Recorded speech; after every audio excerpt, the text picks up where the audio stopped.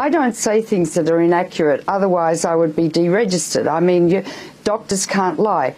The doctors have been told by the superiors not to tell patients that their symptoms are related to radiation.